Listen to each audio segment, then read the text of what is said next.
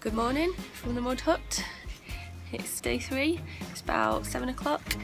It was raining pretty much all last night. Thankfully the mud hut was quite successful at keeping the water out, must be well constructed because none came in. We are aching a lot today. Just about to go and get breakfast and plan our route for the day.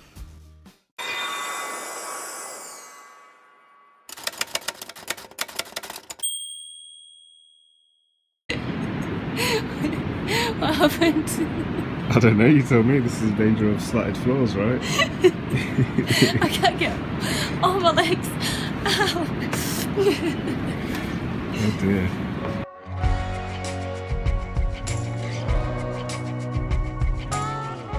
So this is where we currently are, and we're just deciding, well, we're going to here. We're just deciding whether we're going to walk this path, which is about 10-11k we think, or this path, which is about 14-15k. And the weather's not looking amazing, so we think we might go the shorter one.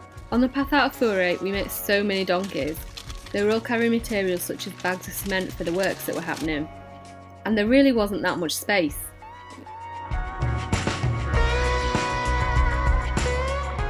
That path along there is the one that we walked yesterday on the other side of the canyon. So how are your legs feeling? Alright, a bit tired. Calves are hurting, I think, from all the uphill yesterday, but not too bad. Yesterday was tough, but today's been a bit easier so far, so fingers crossed it's not going to be too difficult. This is a pipe that the workmen are putting in, and they've been blowing out all the rock on this side here with dynamite, so that they can make the space bigger, dig the pipe in. So I think eventually there's going to be a much bigger path all the way around here. So this is where they've blown the hole and they're putting the pipe in. So yeah, the path's going to be a lot wider when they've finished, I guess.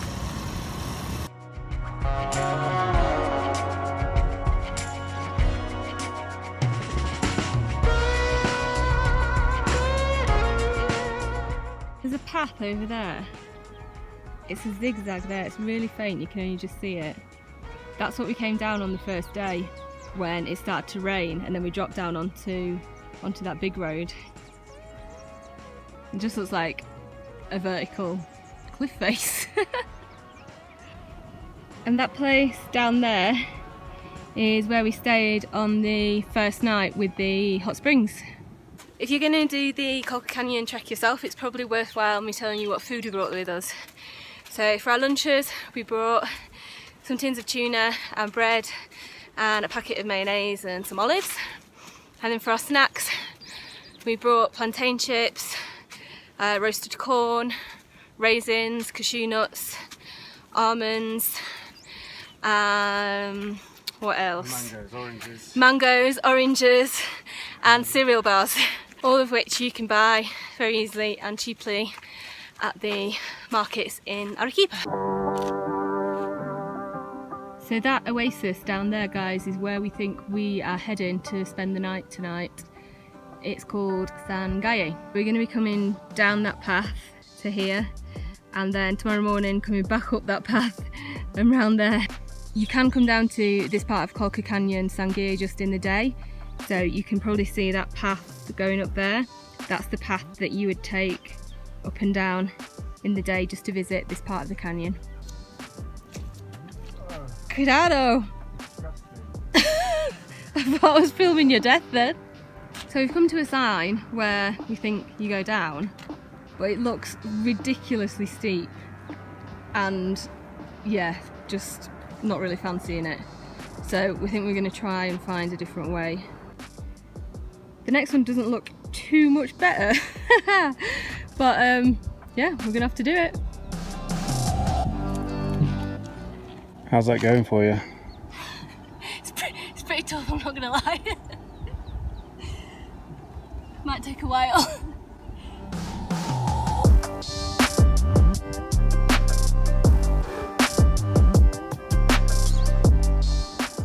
And there's definitely a path. Yeah.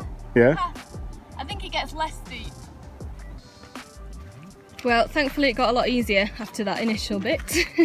It's still steep, but yeah, at least you can stand up and walk properly.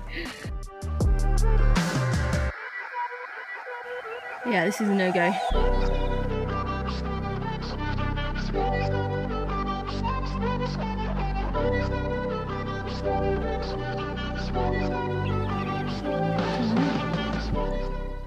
So we need to get over there. We can see from the top, that's where we need to do the other descent, but it's just full on cactus.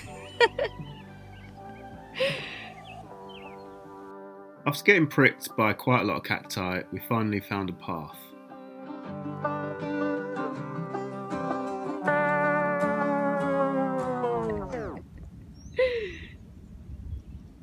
This is our lunch spot, by the way.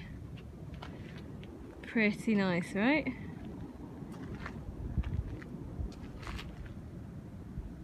We're on our last 2 kilometres for the day now, down into Sangalle.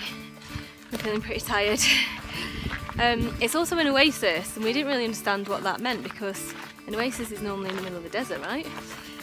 But we can already feel it getting much hotter as we're descending, and it's getting really humid.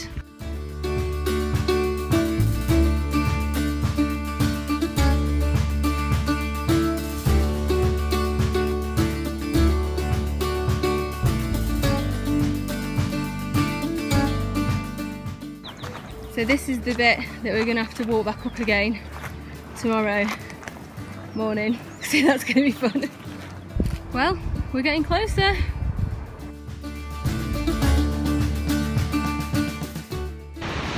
at this. It's like something out of Avatar.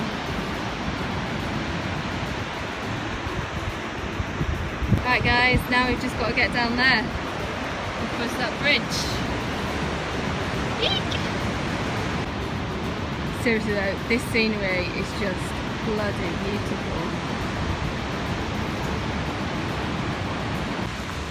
We've made it. We're at the bridge. Is it scary?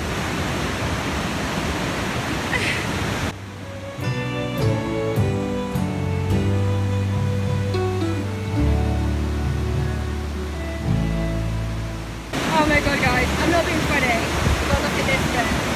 Like, it's supposed to be like that. This bit's nearly off the end. Oh. Right. Quick, quick, quick. There's suspension bridges as well, these, so they move as you're going across, which of course they're meant to.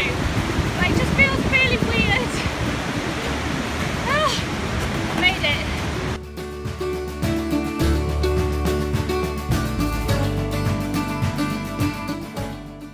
Right, I did not realise this. I thought once we crossed that bridge we were pretty much there, but not only have we got to go uphill again, Jay says we are still 1 kilometre away.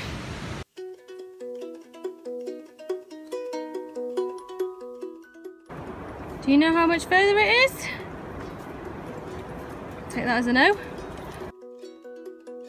We finally made it to our next stop for the night, a place called Paraíso Los Palmeras Lodge.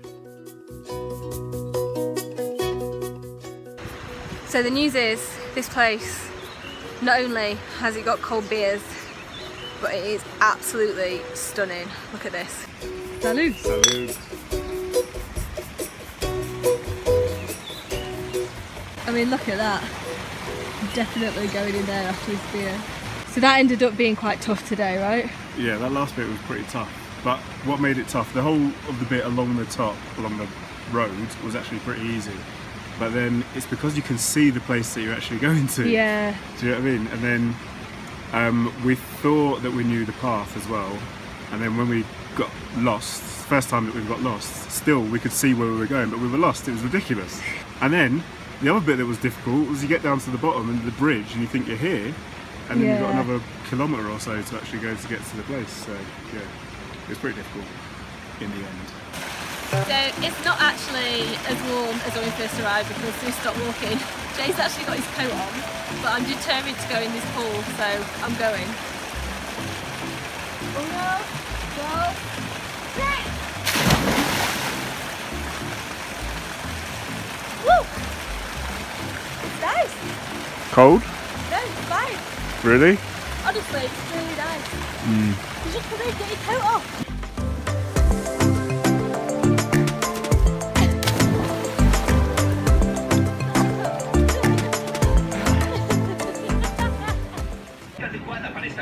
So most of the food that you're going to have in Colca Canyon is actually vegetarian. There's not really much meat served. It's generally pastas and veg. Surprise, surprise, it rained again overnight, but it had totally cleared up by the morning. Day 4, it's 8:30 and we've just started the big ascent. As you can see, it's really sunny, so I think it's going to get pretty hot.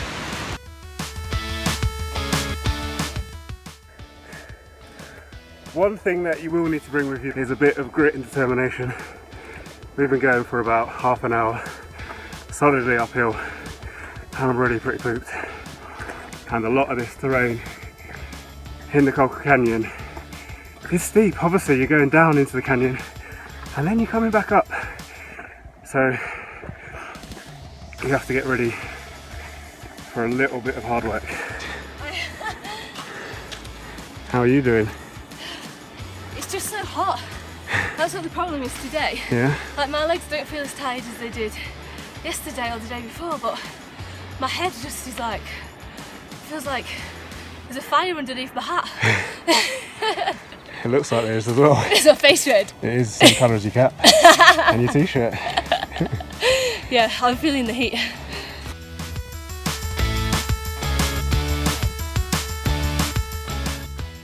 The hike that we're doing today from Sangalle to San Juan de Chuccho is quite a short one.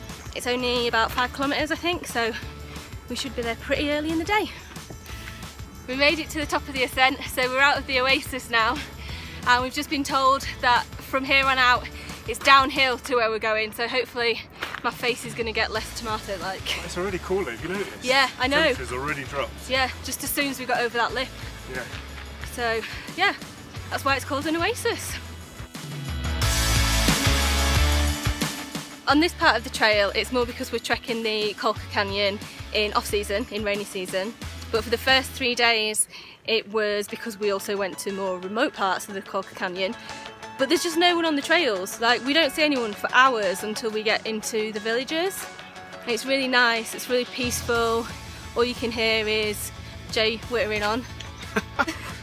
And the water and the birds, and yeah, it's just really, really, really nice.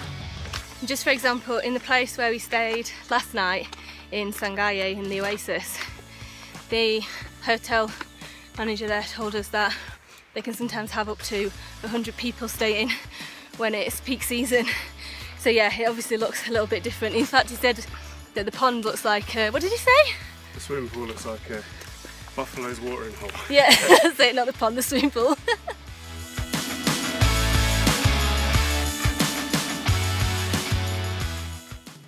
So when I said this was going to be an easy 5k today, it's turning out to be a little bit tricky, unless it's just Jay reading the map wrong, because he's on map duty today, but we keep getting lost. Well, not strictly true. I'm on map duty every day. We always get to our destination, and I dread to think what would happen if you were on map duty. Basically, it's because it's rainy season and all the paths are quite overgrown because they're not being walked so much, and it's quite difficult to find them. Does it look like a path?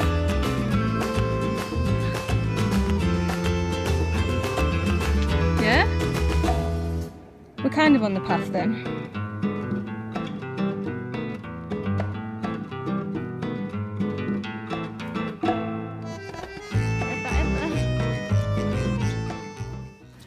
I mean, that definitely looks like a path down there.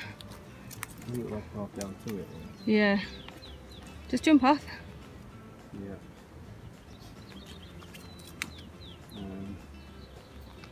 Yeah, you're gonna have to go down on your front. Front? I don't think so.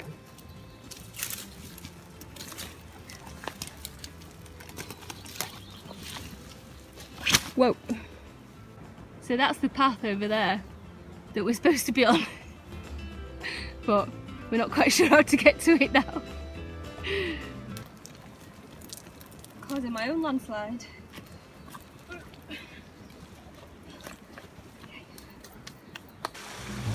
Your feet getting wet.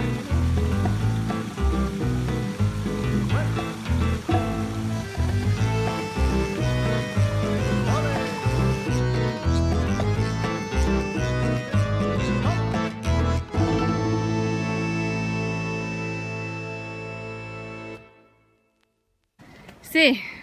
Bueno. Well done.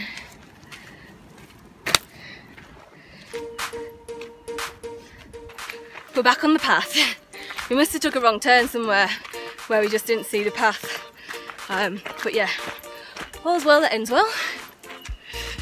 So it was all going smoothly again until we came to this. I'm just having a break while we assess which part of the river is going to be best to cross at. I think in dry season this is probably pretty dry, but because it's been raining a lot the last few days, it's quite a lot of water. Jay's found a big stick, so he's literally just testing the waters. Yeah?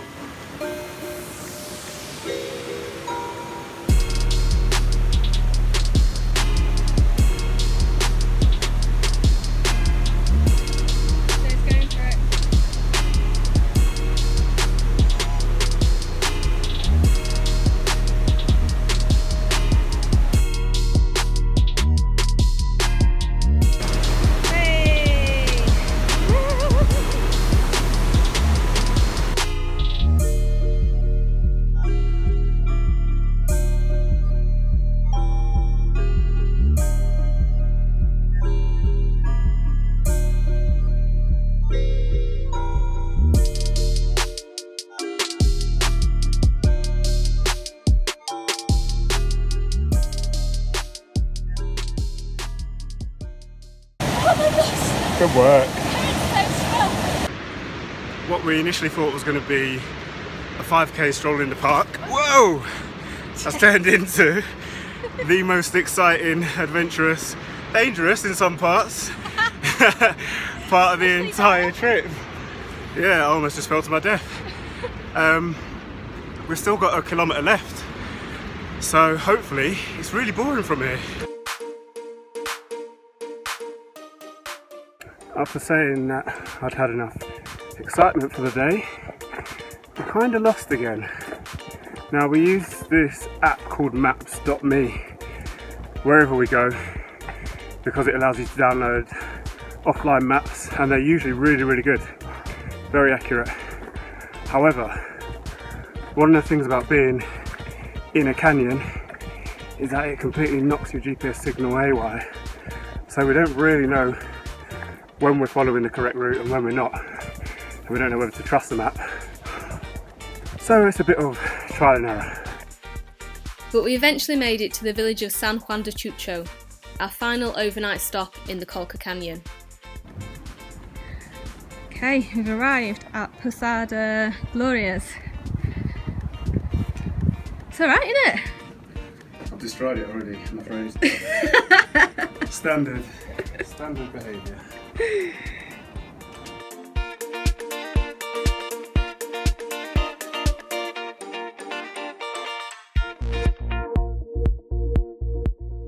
We got here just in time for lunch.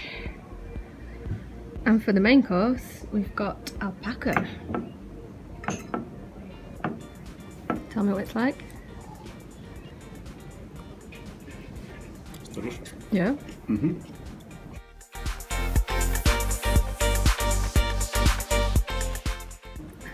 This is probably some of the best food we've had on the Colca Canyon trek. The lady at this place really knows how to cook.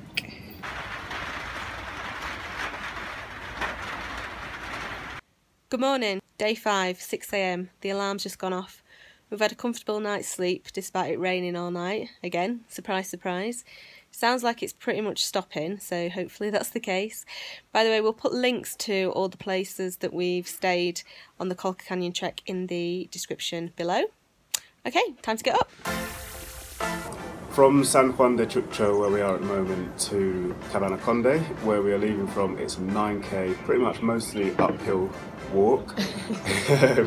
Hopefully it's not too difficult. I think the second part of it is going to be flat. The first part is going to be pretty difficult because that's where we're going to be climbing out of the actual valley. Yeah, we're going to try and get there for lunchtime, hopefully. Now we've got breakfast, which looks amazing. Look at this. So yeah, let's dig in.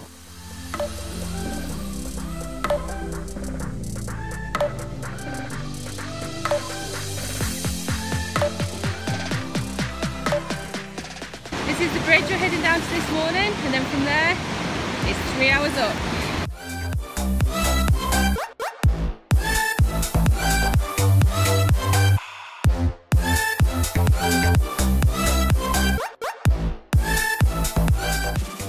Well, this is our last bridge crossing for the Colca Canyon trek. Watch out!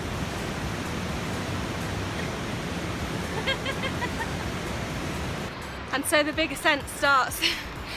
We've read online that climbing out of the canyon is so hard it can make people cry. So we've got plenty of water, plenty of snacks. We're just going to take it steady.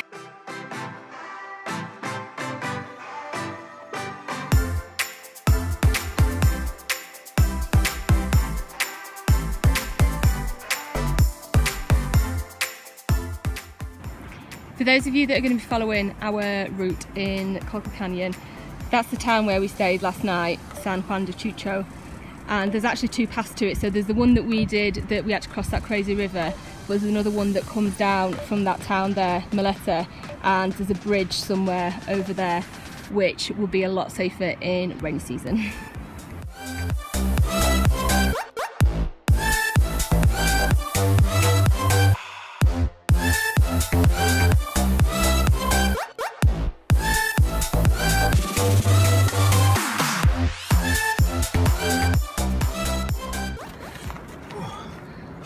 You got yourself.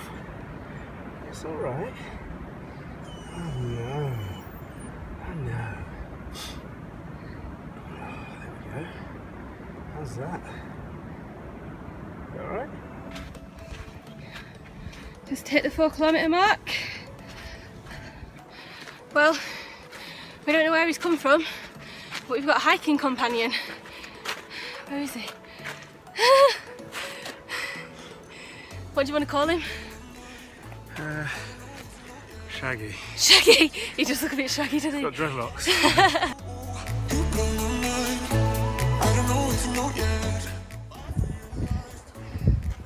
We're coming.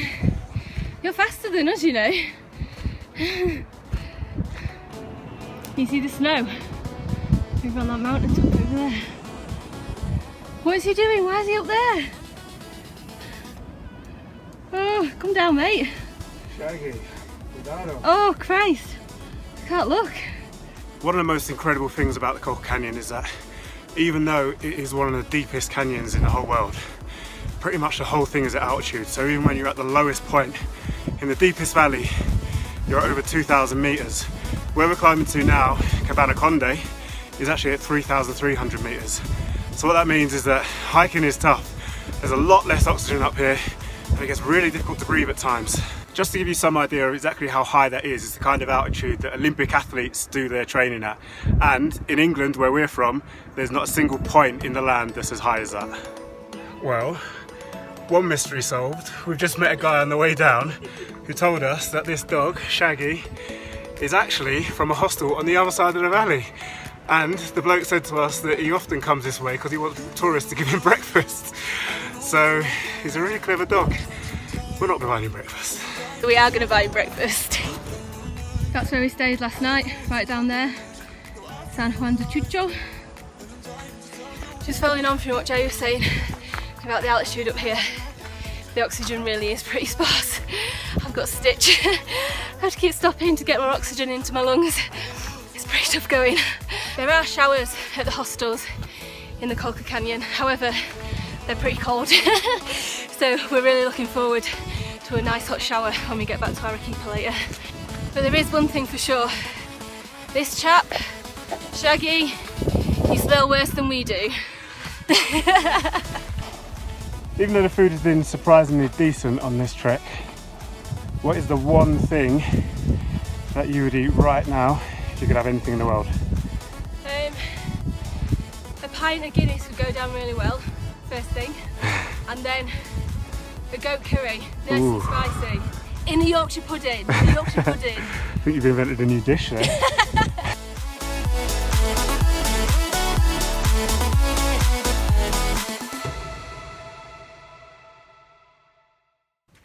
We've lost Shaggy, well, not lost him, but he's decided to go back down with a group of other tourists. Obviously he must have fancied his chances at breakfast more with them. I'm quite happy about it, to be honest though, because he kept going really dangerously close to the edge. He was nearly giving me a heart attack. Oasis from the other side. That's that path we went up and down to Sangalle. Just coming up on the 1 kilometre mark. I keep thinking we're nearly at the top, and then I'll look up. Guys, we made it. That's Cabanaconde over there. And no one cried. We properly just looked out then, literally just stepped off the trail, walking down the road to Cabanaconde, and there was a minibus coming in our direction with space heading to Llahuar, so jumped straight on.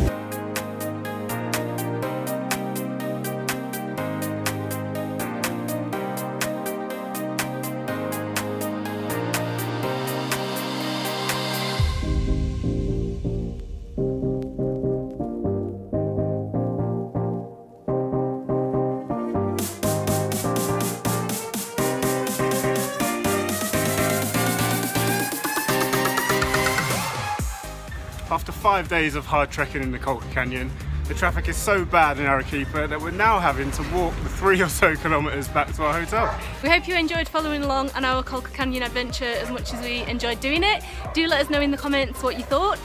Don't forget to like, subscribe and press that little alarm bell thing so that it tells you next time we post a video. We're not actually sure where we're heading next in Peru at this moment in time. It will be in Peru though. Yeah, but tune in next time to see where we are. See ya! Bye!